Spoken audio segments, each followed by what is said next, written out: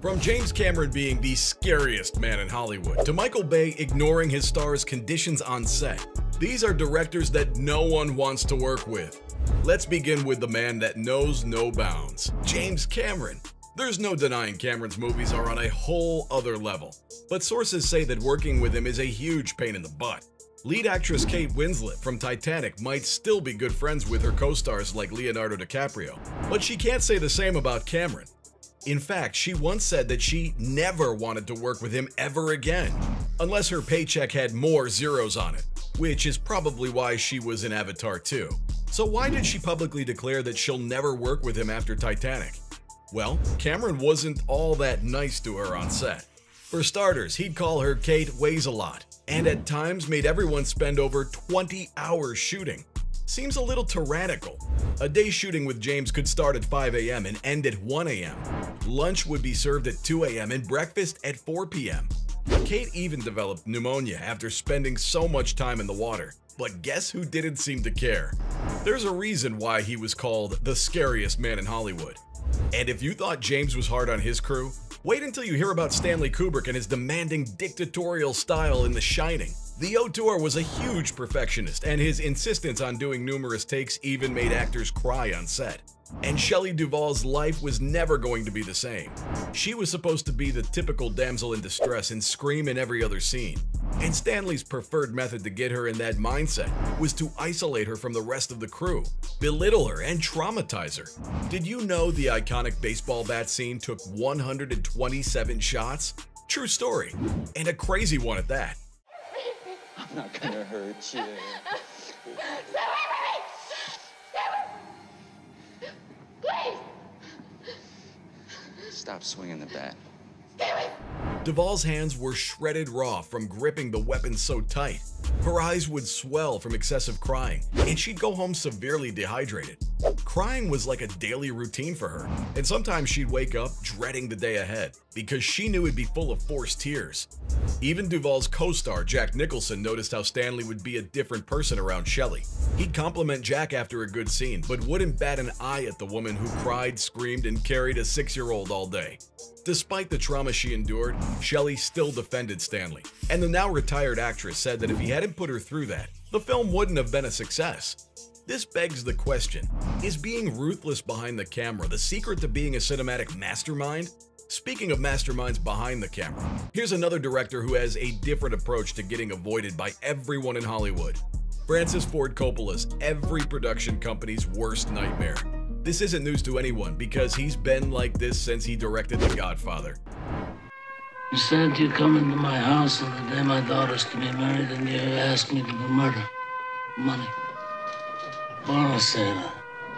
He never really liked the source material the film was based on, barely read the first 50 pages, and declined the project altogether.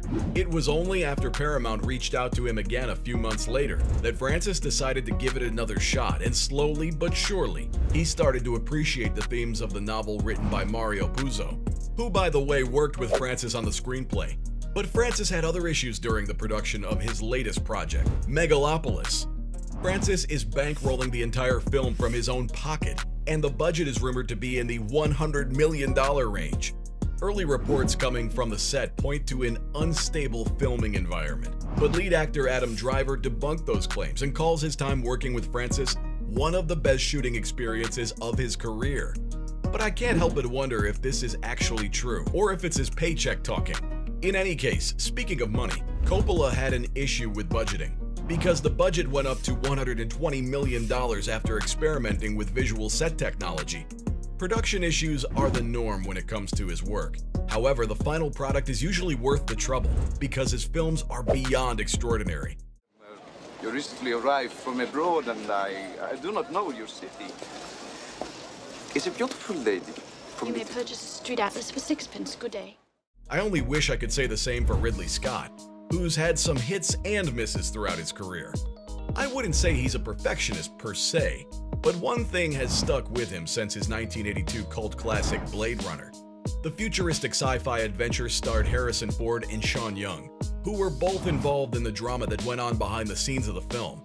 In one of her more recent interviews, Young revealed some interesting facts about the director, and these aren't the types of things one would want on their resume.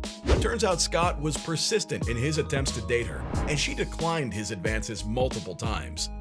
In the end, Scott ended up dating Joanna Cassidy, who played Zora in the film, and initially Sean felt relieved. But when she was asked to do a rather aggressive intimate scene with her co-star that some fans called a moment of hate rather than love, Young felt it was Scott's way of getting even with her after rejecting him. If her claims are true, they're certainly disturbing. Young also added that the Alien director never hired her for another movie ever since. And to make matters worse, she was subsequently blackballed from Hollywood. But Blade Runner wasn't the only film where Ridley faced issues. In 2014's Exodus: Gods and Kings, a film set in ancient Egypt with a cast full of white actors, people complained about how prevalent the whitewashing was in the film. And since we're on the topic of world-renowned filmmakers, let's sprinkle in Quentin Tarantino and his insufferable work ethic. Look, I know he's one of the most successful directors ever, but he's been accused of negligence and bullying by Pulp Fiction star Uma Thurman, allegedly spitting in her face and choking her with chains. There were also voice clips of him defending Roman Polanski. Tarantino said that Polanski's victim was down for it, and strong words like that often enable predators to fetishize women. So I'd imagine for some it could be exhausting working with a director like Quentin. There was a clip of the filmmaker redoing a scene in Inglourious Basterds, where he asked the cast and crew why they're doing another take in an almost cult-like way, and he makes them say, "Because we love making movies." And action! Cool, let's do it one more time. Why? Because we love making movies! Now, let's go out with a bang and talk about Michael Bay, Hollywood's most explosive director. Bay's blockbusters are always entertaining to watch, but some of the stuff that goes on behind the camera makes people wonder if it's even worth it. Much of the controversy revolves around the Transformers movies, and Shia LaBeouf and Megan Fox couldn't seem to let Bay's tactics slide.